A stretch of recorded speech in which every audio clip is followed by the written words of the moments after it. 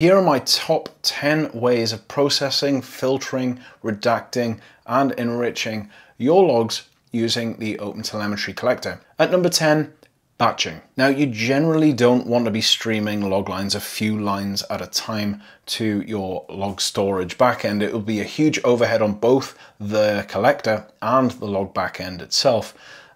Use the batch processor to send your log lines in batches. There's nothing really to show you in the back end here because obviously it's all transparent to us, entirely transparent. It happens in the collector. But here we're telling the collector to create batches of 500 log lines or wait a maximum of 2 seconds, whichever comes first, and just send out whatever the collector has. Just be sure to watch the resource utilization of the collector, since the collector needs to hold the log lines in memory while it batches them up, of course. So it's always going to be a trade-off between the amount of time you wait for the batch, the number of log lines in the batch, and resource utilization. At number 9, removing sensitive log data. Here is a sample log line. That's really bad news if you're storing those logs for any significant amount of time. Here comes the auditor. The good news though is we can use the filter processor to deal with this.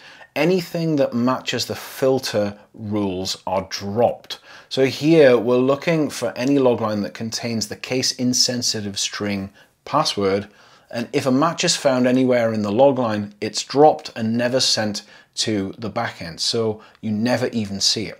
Now be aware that you should probably filter things first before applying any other processors. After all, there's no point in doing lots of intense, enrichment just to then filter them out and drop those log lines. That just again causes unnecessary load on the collector. So first filter out any logs that you don't want and then process the remaining ones. At number 8, dropping low value logs. Now, admittedly, the human side of this, deciding what to keep and what to drop in an organization, is often difficult, but once you've made the decision, implementing the logic is actually easy. Again, we use the filter processor. In this case, the rule is to filter any log lines where the severity is less than warning. Now, remember, filtering means filtering out. So the debug and info logs in this group never make it to our backend system. They are just dropped at the collector. At number 7, log deduplication. Take these 4 log lines, for example. Storing that info hello world logline twice is probably pointless. It's going to take up twice the amount of storage space and cost you money. So wouldn't it be nice to store it once, but also know that there were actually, in fact, 2 identical log lines originally? And you guessed it, the log dedupe processor does exactly that. Configure it with an interval, which is a sliding time range, and any identical log lines in that window will be deduplicated. The log line will be sent once, and a new attribute will be added to that single log line, telling users how many lines there actually were originally.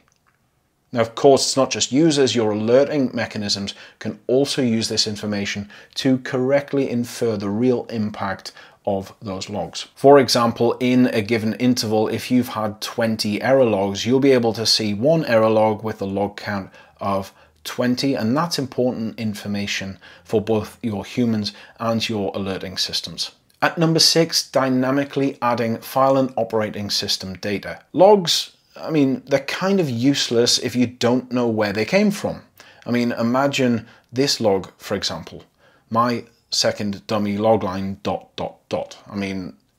If only that is sent to my observability solution, I've got no idea at all which pod, which VM, which host, which cloud, which team it came from. And if I need to investigate an issue using that logline, I really wouldn't even know where to begin to look.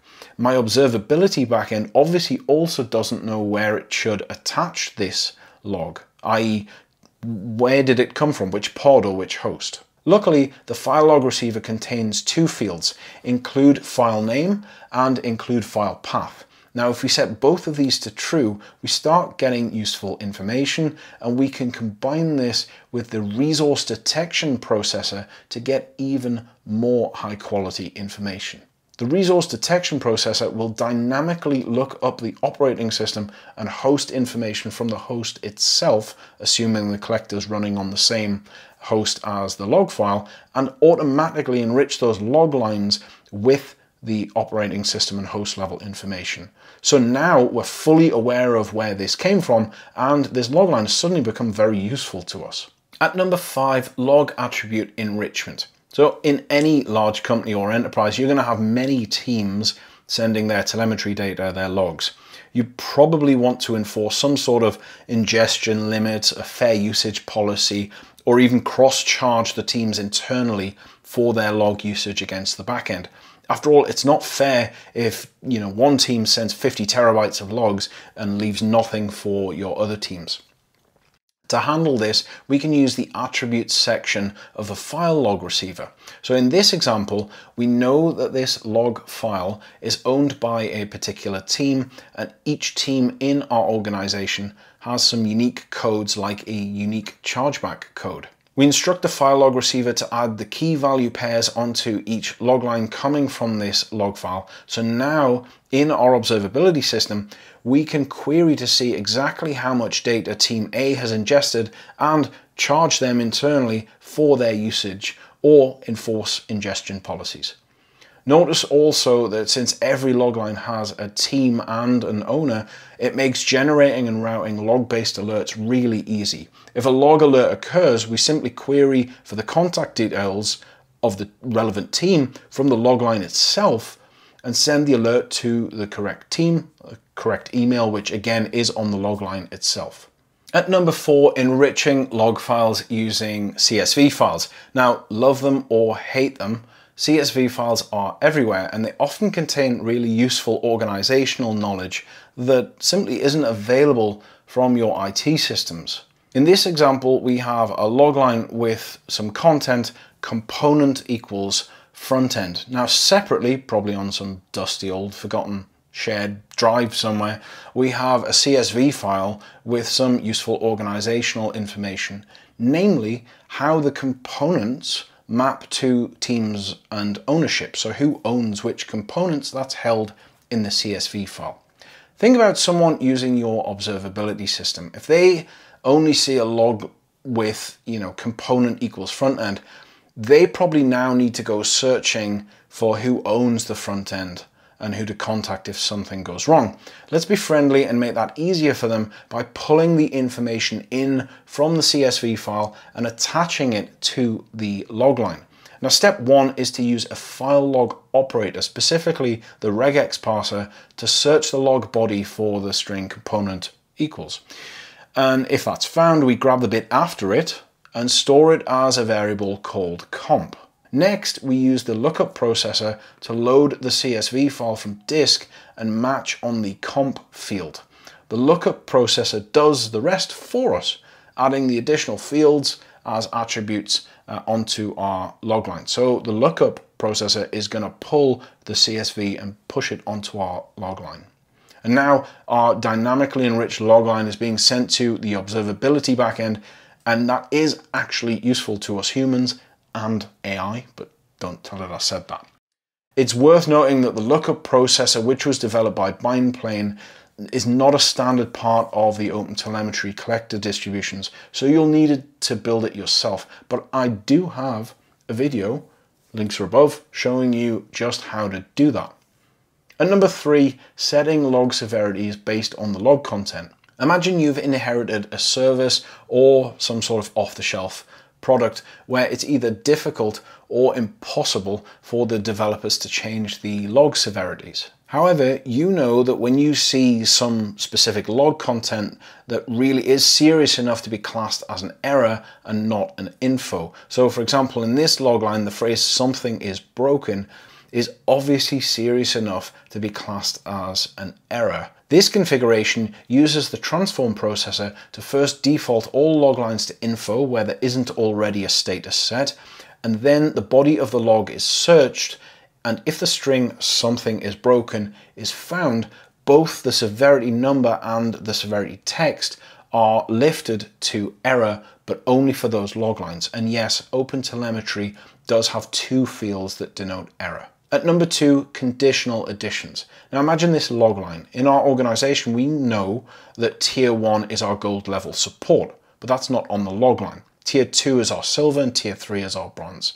Now in the spirit again of being friendly to our ops teams, our AI overlords and automation scripts, we want it to be obvious that a certain log line came from a gold level support customer or app, and we don't want our staff having to figure out that tier 1 actually means gold. It's just not there on the log line. So let's put it on the log line. For this, use the transform processor to search for user tier in camel case equals tier 1, and if found, the transform processor adds a new attribute called support.tier with the value gold.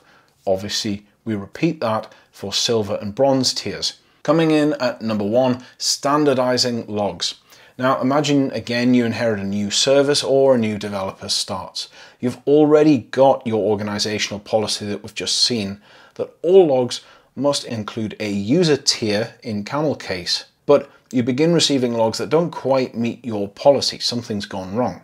These new logs show user.tier, and so the gold, silver, bronze, the enrichment that we've just done, they won't work anymore. Let's fix that now using the transform processor to standardize logs across the company. Add a find and replace rule which searches each log line for user.tier and replaces it with user tier in camel case. And now our existing rules will work flawlessly.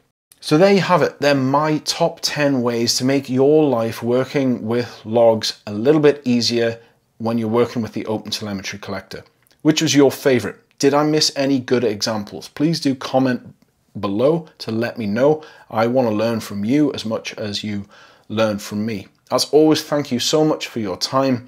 If you found this useful, do like, subscribe, all that good stuff. If you do subscribe, I want to make sure you reach all of my content.